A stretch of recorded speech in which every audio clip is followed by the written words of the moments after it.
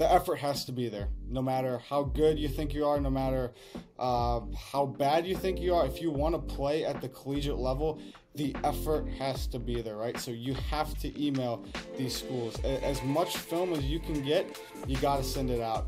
The importance of having a social media presence, especially Twitter. You know, my job right now with running the GP account, I'm talking with the nation's top college players, college coaches, pro players, pro coaches, and it's the exact same thing. We love seeing content, especially on Twitter, because that's the age that we've gotten to now. Everybody has one of these, right?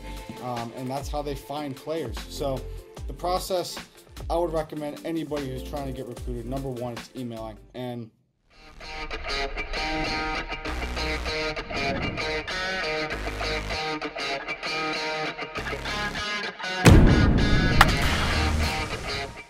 welcome back to the Baseball Playground. It's your host, Jacob Odell. And we got Matt McGowan. And we have a very special guest today. His name is Chase Gerbrick. He is a D1 infielder for Lipscomb University in Tennessee. And, man, he's got a lot on his plate, and we're going to jump into it. But just to read you off some background on this kid, he's a friggin' stud. He won the state championship in 2019, and he batted with a friggin' 426 batting average.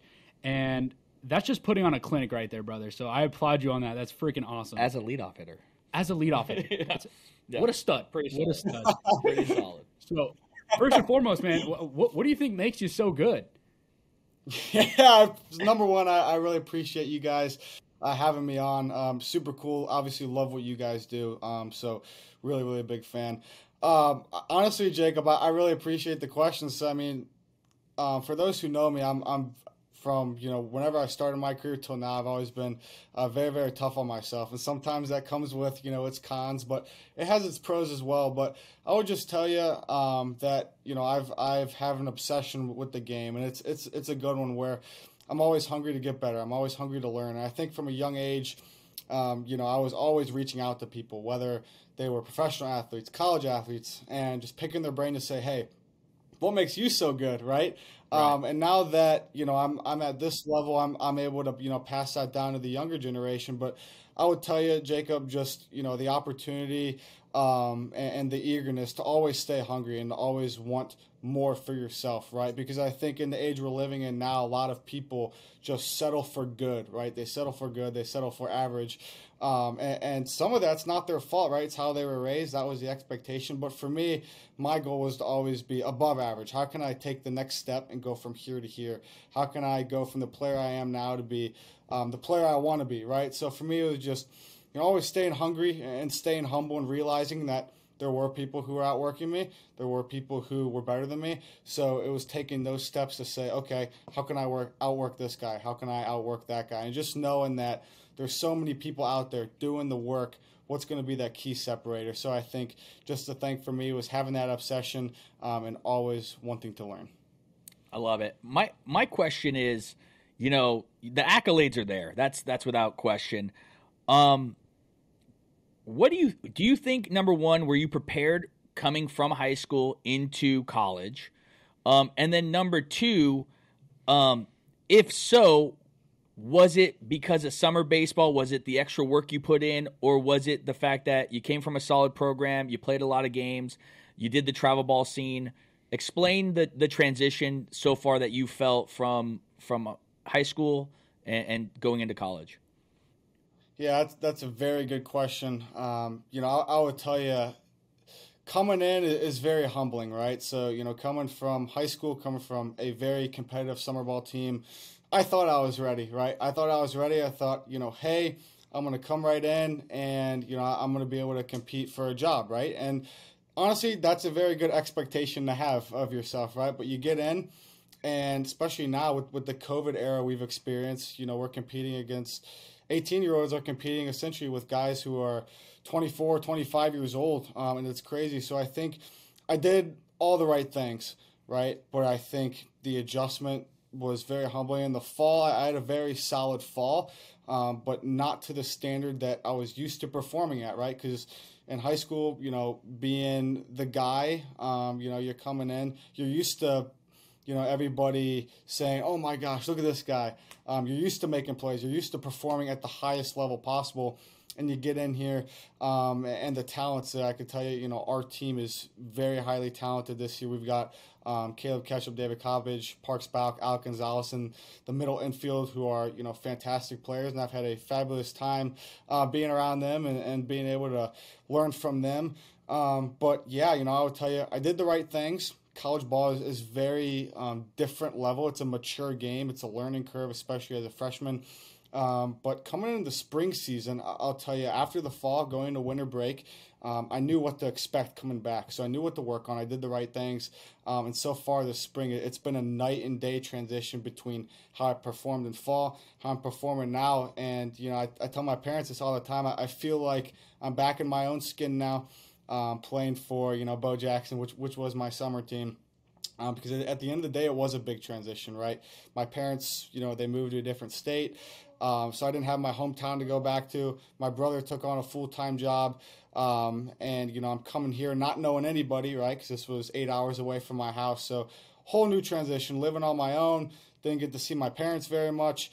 So the adjustment was certainly a tough one, but one that, I cherish. So I would tell anybody who is looking to play at the next level, just keep working your tail off, because you're going to get here and you're going to grow so much between, all the guys you're playing with. They've all had, different experiences, different learning curves, and they're able to help you. And like I touched on before, just the eagerness to always learn from guys who have done at the JUCO level, guys who have done at the Power 5 level, who end up at your school. So just continue to learn and continue to get better. Absolutely. I tell my guys that I coach and that I'm around all the time, go out of state, get out of your comfort zone. It's going to, make you a man. It's going to change your perspective of things. You're saying you're 8 hours away from your house. It's a transition. I went to a school out in Maryland, completely other side of the country. Mm-hmm. But I thought it made me not only a better baseball player, it made me, a better person, right? I learned how to do laundry. I learned how to do all these things, cook on my own and live on my own. Yep. But it couldn't have been done without the leaders of the baseball team. And I tell my guys, you're going to go there and you're going to be on your own, but there's going to be guys that are going to put you under their wing. What do you attribute to that, right? Like, I mean, I know you're probably dealing with it. Give me an example of just guys that you look up to in your program that are taking you under your wing. So. Yeah, absolutely. I love that question. And right before I even answer that, I want to just follow up on your statement. Something that I wished I would have experienced more in high school in my younger days was failure. Because I got here, I was so used to performing at such a high level, being the guy, earning all these accolades. And then I get here and you're still a guy, but there's 40 other guys, right? So that was something that I wish I experienced. But, to answer your question there, yeah, so many. I mean, you get in here, and the thing about Lipscomb is we have a very tight team. And a lot of these Power 5 schools, we have a lot of Power 5 transfers who said they've never seen anything like this before, because at their school is every man for themselves. One of the guys, I'm not going to name him, but, he was from a bigger school, and he said, as a freshman, he would ask upperclassmen, hey, what do I do here? What do I do in this spot? And they would just be like, figure it out. And he was at a Power 5 school, and nobody took him under his wing. So the cool thing is, I've had several leaders. Caleb Ketchup, shortstop here, transferred from Georgia. He was a defensive All-American last year. He's taken me under his wing a lot. Alec Gonzalez, who came in from Tennessee, he spent a lot of time with me on his weekend days, just working with me and working on some fundamentally sound traits that I could be doing better at. And I had a lot of questions lined up for him on, hey, how can I do this better? How can I do that better? And him and I go back and forth a lot, just tossing ideas around. And today at practice, we spent some extra time after just bouncing some ideas. But David Coppage, transfer from Virginia, taking me under his wing. Essentially all the guys. I can go on and on. I don't want to continue to name guys because I don't want to leave anybody out. But that's such a cool thing about Lipscomb is, you get here in a week or two and you already got guys taking you under their wing and guys who are welcoming you in with open arms. And as a freshman, that's really all you can ask for with how new of a situation it really is. That's freaking awesome, dude. Seriously. having guys around you, having that culture, that environment, that's exactly what everybody looks for. Now, with that said, how has it been for your coach, right? Your coach on his end, he's got all these things going on, and he is creating a team identity. And now Matt and I have talked about this before, is your coach, how are you responding? How are things going with your guys' team identity? Yeah, it's a great question, Jacob. I would tell you our team identity, and I haven't been a part of another collegiate program, nor do I plan on doing that. So, I would tell you our team identity from what I've been around in the past is, the best I've ever been around, because it's more than baseball, right? Coach Forehand, who's our head coach, preaches all the time about the importance of being a good father, being a good husband, being a good citizen, right? There's more that goes on than just being a good athlete on the field. And he's somebody who I look up to tremendously. He's a very passionate coach about the game, but, he's also there for us in our life. And I could say that. I could go on and on about, Adam Wise, Maddox Houghton, Matt Myers, who are our assistant coaches. They're incredible. So our team identity is, it's more than baseball. It's about, being a good human being. It's about leading on and off the field. It's about taking care of your responsibilities. And, if you see trash on the ground, pick it up. We do field cleaning after every single practice and every single game, no matter if it's a high school team coming to our field, no matter if it's Vanderbilt coming to practice on our field. We take pride in how we clean up the field. So, it's the little things that go beyond baseball that Coach Forehand preaches all the time. And that's what I admire so much about this program is we have such a talented group of guys, and the staff is tremendous at what they do. But they also emphasize the importance of being a good citizen and leading and taking care of your responsibilities on and off the field. And I think that's something that's super, super special here. That's awesome. Sounds like it's a great place to be. Excited for you, excited for the team this year, excited to follow you guys.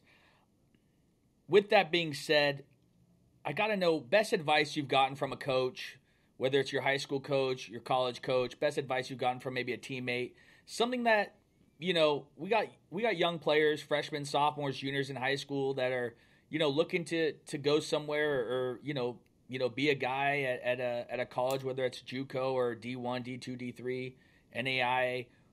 What advice would you give those guys? I'm going to go with, trust the process. And I know that we hear that all the time, right? We hear it all the time, and I feel like it's something that is pretty generic. But when you really break it down, okay, a lot of people want the short-term overnight result. Oh, I want to gain 30 pounds of all muscle by tomorrow morning. Hey, I want to be throwing 95 off the mound by next week. In reality, that's not how it works, right? And I would tell you, I obviously got recruited at a young age, but I had a lot of things to work on. When I was a freshman, I wasn't throwing the hardest. I wasn't the biggest guy. I wasn't hitting the ball the hardest. Surely wasn't running the fastest. But it's, putting a plan together and investing in yourself, right? Because I think if you continue to do the right things, and somebody asked me this question the other day. It was a kid on Instagram, shot me a message, said, hey Chase, how do I stay motivated? And I gave him the simple answer: you don't stay motivated. There's a difference between motivation and staying disciplined, and I think that's so important.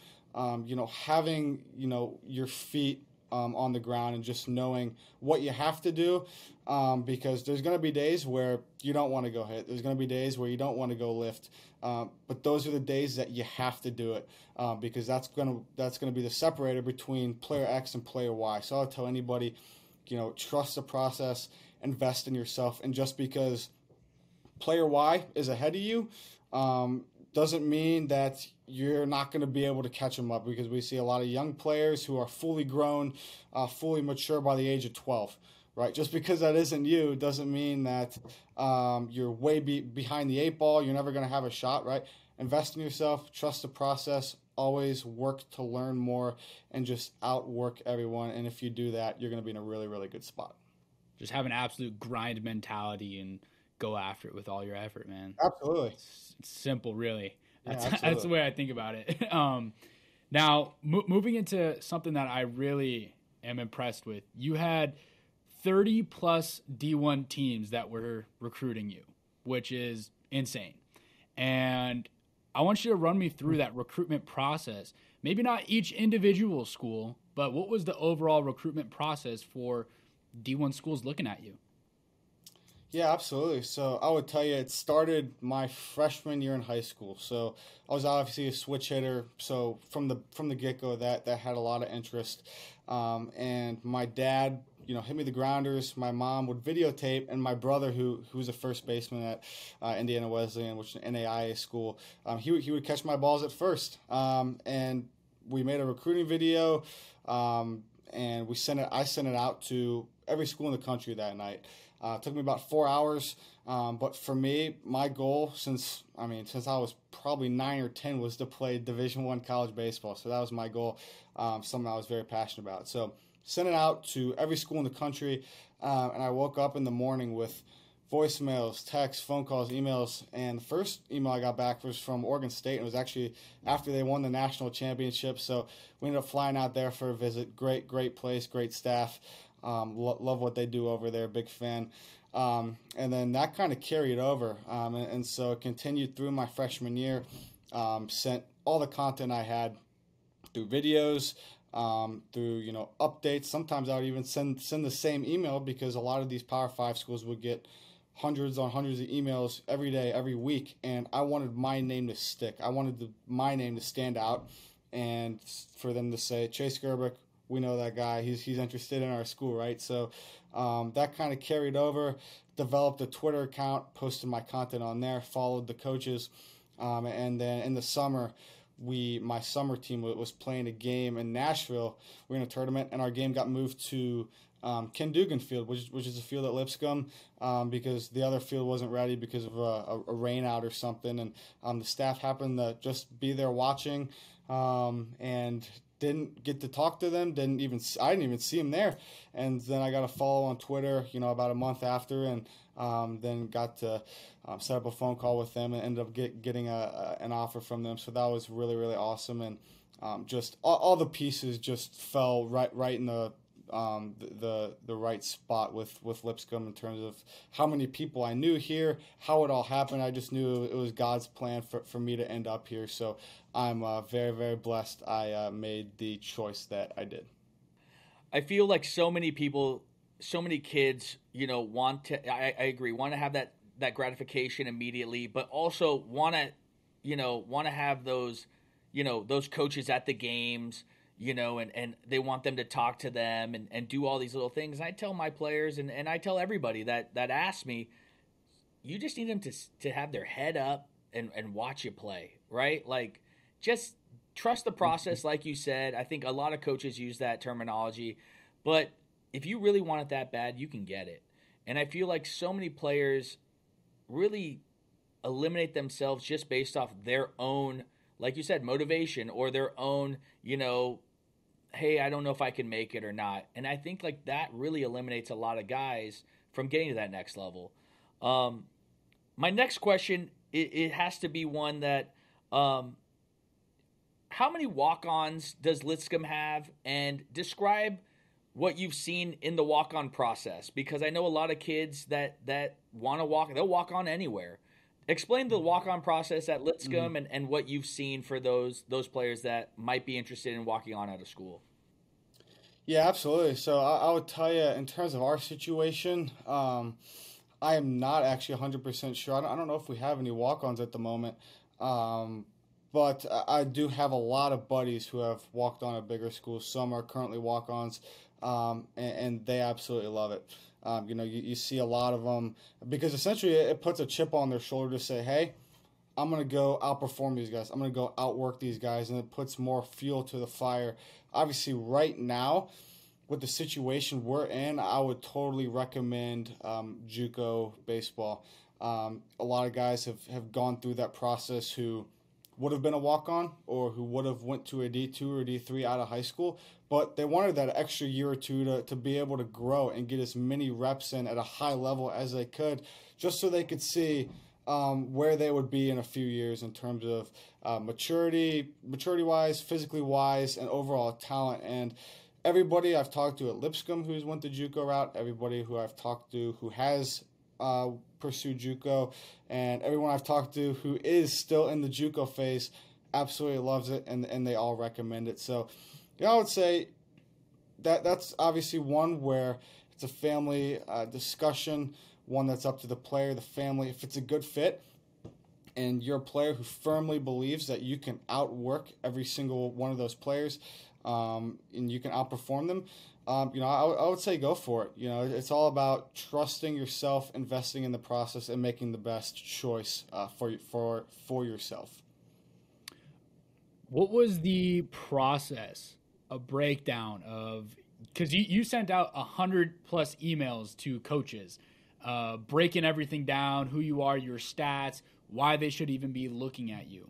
And I feel that a lot of high school players are fearful of reaching out to coaches. And it's like, dude, that's your future right there. Yeah, fear of rejection. Yeah, fear of rejection. And it's just something that people need to throw out of their head and say, look, I'm going to email this coach. I'm going to call them. I'm going to contact them. I want to go play for this school. So what was your process on reaching out to these coaches via email, text messages, calls? What were those like? Yeah, Jacob, that's another great question. I would tell you a lot of the times too, I've had plenty of people reach out to me asking, what you guys are asking about. How'd you end up here? What was your recruiting process like? And a lot of times I'll tell them everything they need to do, and they still won't do it. And a lot of it is because they're lazy. They don't see, like we talked about, the immediate result of a coach getting back to them after one night. There were plenty of schools who I emailed 15 plus times who didn't get back to me until the 21st email.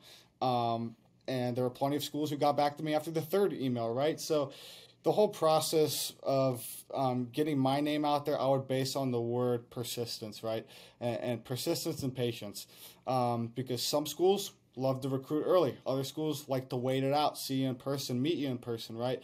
But the effort has to be there. No matter how good you think you are, no matter how bad you think you are, if you want to play at the collegiate level, the effort has to be there, right? So you have to email these schools. As much film as you can get, you got to send it out. The importance of having a social media presence, especially Twitter. My job right now with running the GP account, I'm talking with the nation's top college players, college coaches, pro players, pro coaches, and it's the exact same thing. We love seeing content, especially on Twitter, because that's the age that we've gotten to now. Everybody has one of these, right?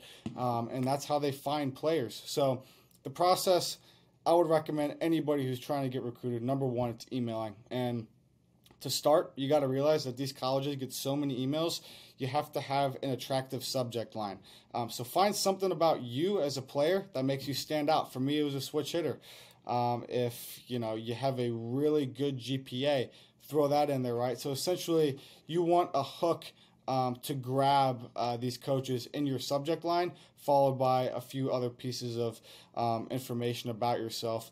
But also, Tony Vitello, awesome coach, great person, said it best. They get so many emails, you got to keep your email brief, to the point, but informative, right? So position, summer team, throw a thing or two in there about the school, your video, and then how to reach you, right? Because if you're sending paragraphs on paragraphs, they don't have time to do that. They got 100 other players who are emailing them, right? So you got to keep it brief, informative, and send and post as much film as you can. And in terms of Twitter, same thing goes for the profile, right?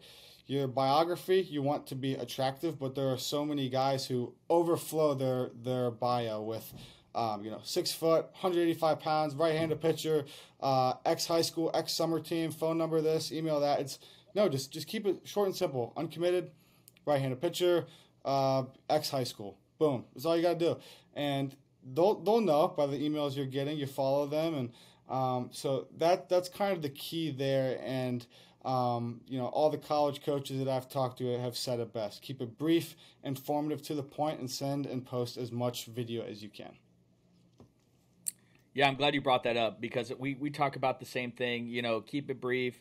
Make sure that you're posting the right stuff. I mean, on our website, we have an area where players can come in, create a profile, give that height, weight, add their videos and all that stuff to the profile, so they can send out one whole thing, or they can literally put that in their email to every coach, and the coach can click on it and have everything there.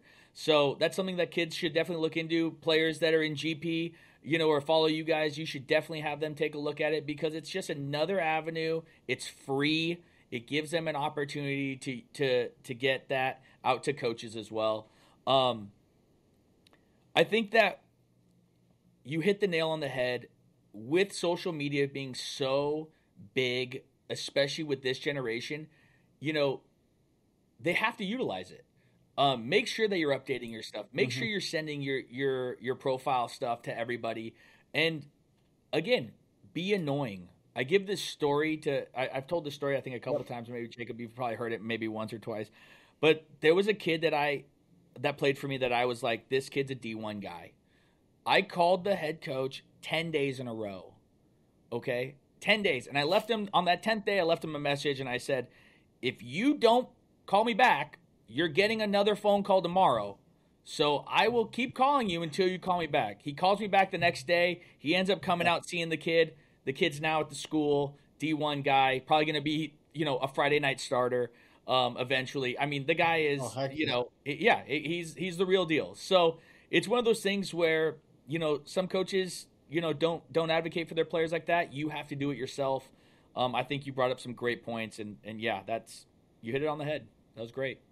Bothering these coaches. That's what I tell people all the time. Somebody will say, I emailed Coach X on Wednesday. They didn't get back. Should I email them the following week? Like, should I wait a month? I'm like, no, email them as soon as possible, right? As soon as you get new content, or send that content again, right? Because the trick is to bother them. You want to get your name to stick. So that's a really cool story there. Yeah. Yeah, he's thanks for calling me annoying. Yeah. But that's a good thing. And yeah, absolutely. No, it's for my guys. It's for my guys. They're my guys. I got to get them out to the next. That's right. Exactly. And there's not a lot of coaches that are doing that. Like, we see a huge lack of effort that goes into it. And there's even just coaches that are maybe not even qualified to be in the position that they are in. And, I see what you're doing with Gerbrick Performance and GP, and it's awesome, man, because you're working with the younger generation. You're giving back.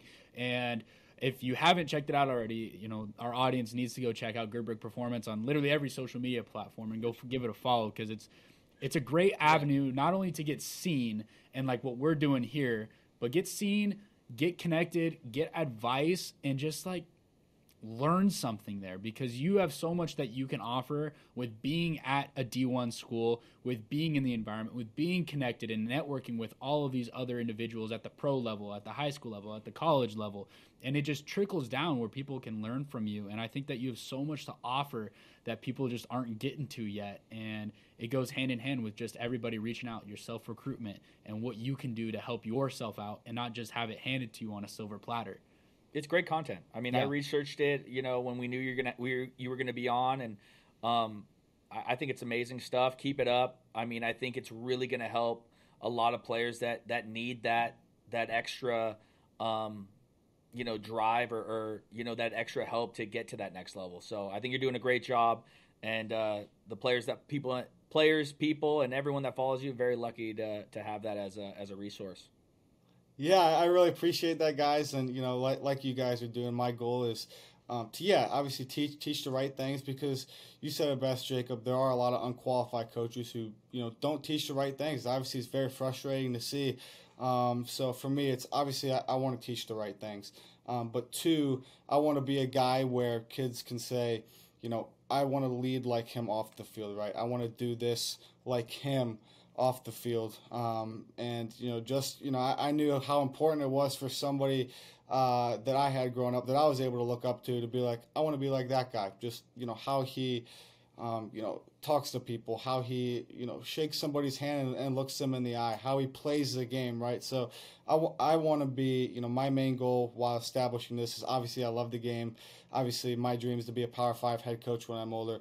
But my main objective when establishing this site was to give, players, somebody to say, I want to be like, Chase, the Chase off the field. So that's why I really love doing it.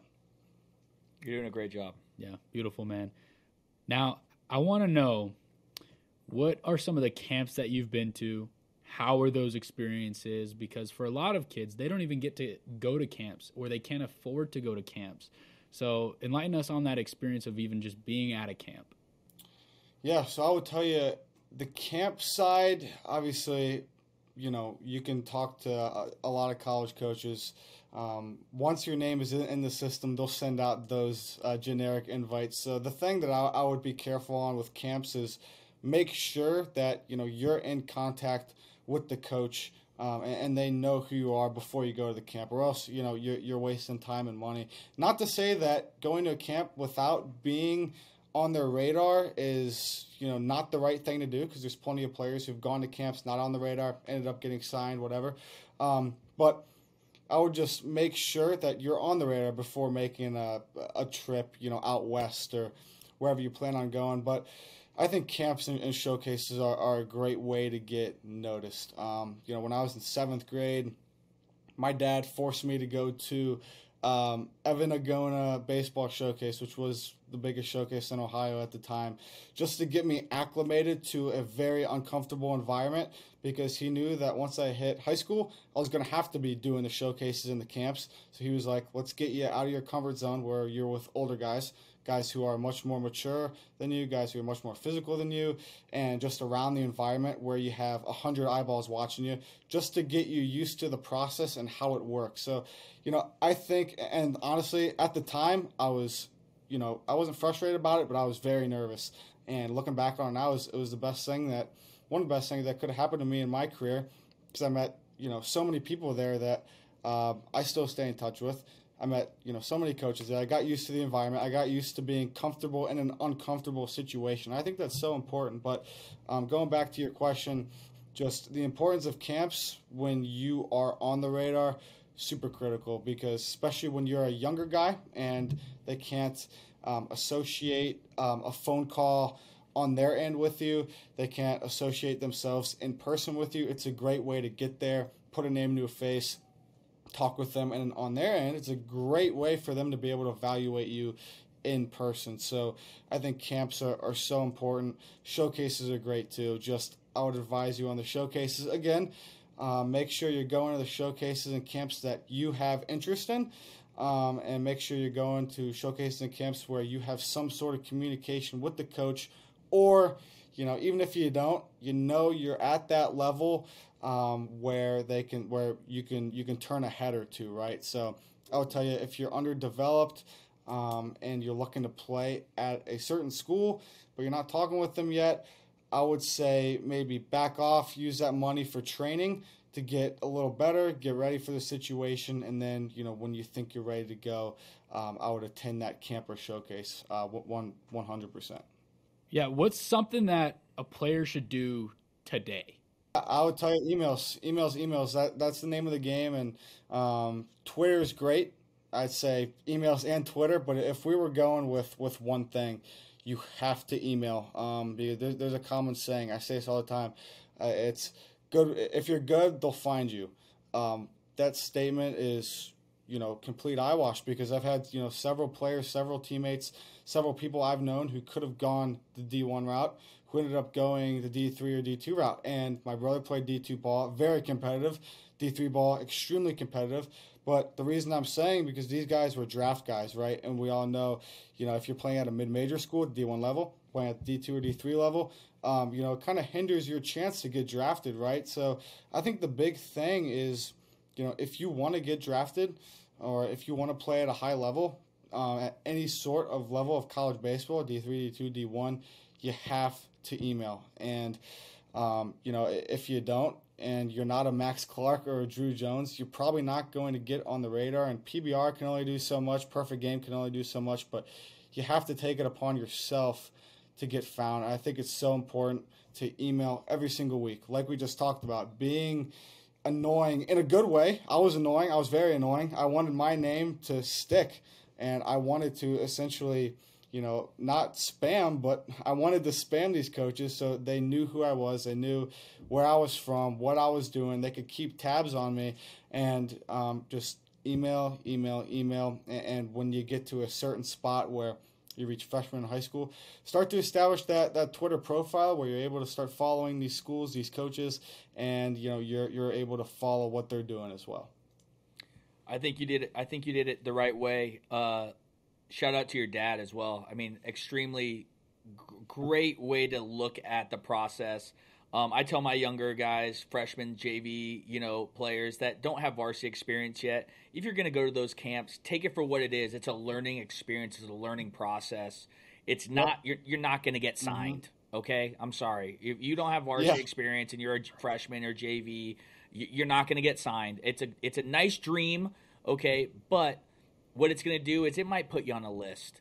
You know what? They might write your name down, but it's also putting you in front of a bunch of guys where you're uncomfortable and you don't know what how that experience works, and then now you get to that level when you're a junior or senior and you're like, yeah, I've done this, I know how it feels, and now I'm actually a guy who's gained a little weight, hit a ball, in the gaps, and might be somebody that they might be looking for. So I think that's a great job, and I mean, lucky for you to get that done at 7th grade, and I think that's an amazing way to look at that process.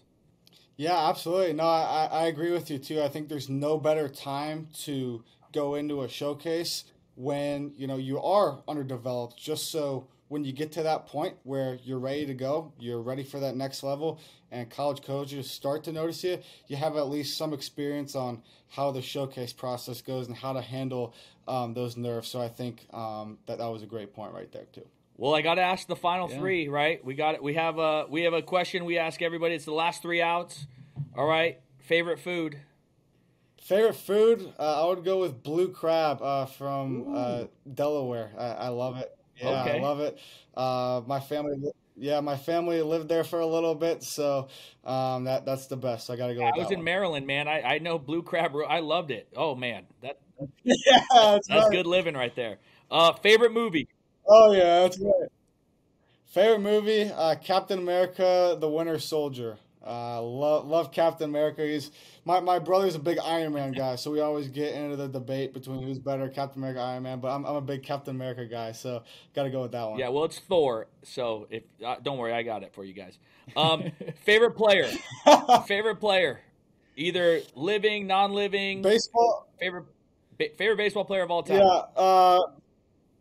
Favorite baseball player of all time? I got to go with Alex Bregman. Love what he does. I know a lot of people don't like him with the cheating scandal, but I love what he does. I love his playing style. I was a big fan of him when he was a shortstop at LSU, so love how he goes about doing things, and he's definitely my favorite player. He's a great guy, too. So, I mean, it's it does suck. It does suck what happened, but he is a great guy. Yeah. So, thank you, Chase, for being here. We truly appreciate it. The knowledge that you're giving to your guys.